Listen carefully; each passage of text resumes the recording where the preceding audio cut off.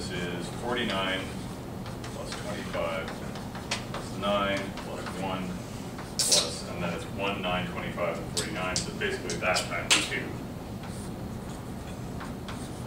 So that's 10. 35 plus 49 is 84. 168. 168. So energy per symbol here is equal to TS 168 over 8, which is TS times 81. So what's energy per bit? Divide by how many bits per symbol? 3. So divide by 3. We get TS times 81 over 3, which is TS times 27. So if we had a binary scheme that had the same distance, what would we do? We'd keep S3 and S4. That would be the lowest energy thing to do. The energy per symbol in that case would be 1 squared plus 1 squared divided by 2, which is 1 times TS. So in this case, we're sending 3 bits per time unit, but expending 27 times the energy. Question?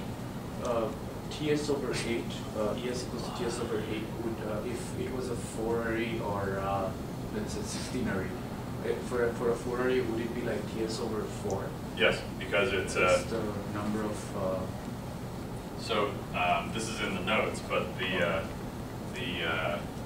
expression is this: energy per symbol is equal to the sum over all symbols of the energy in that symbol times the probability of that symbol. Oh, I see. Okay, probability. Yeah. So the energy in each symbol is equal to alpha I squared times TS times the norm squared of the basis vector, but this is 1, so that becomes alpha I squared TS.